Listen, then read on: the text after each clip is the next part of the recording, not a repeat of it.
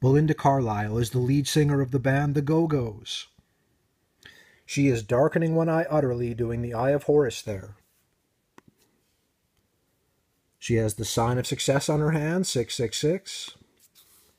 And she hides her hand in her coat, the way a Freemason would do. Lewis Hamilton is a race car driver. Actions speak louder than words. I do agree with this, right? You can tell someone that you love them, but if you show them that you love them, I think it speaks more.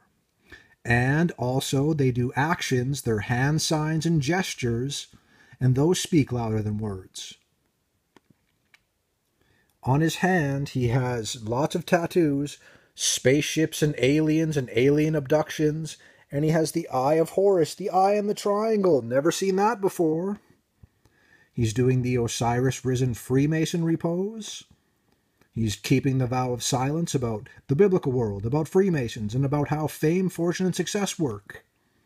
He's doing the Uttara Bodhi Mudra, the gesture of Satan's fake enlightenment, its deception from Satan, and the pride of humanity to pose like this. And he's doing it again there. He's hiding his hand in his coat the way a Freemason would do.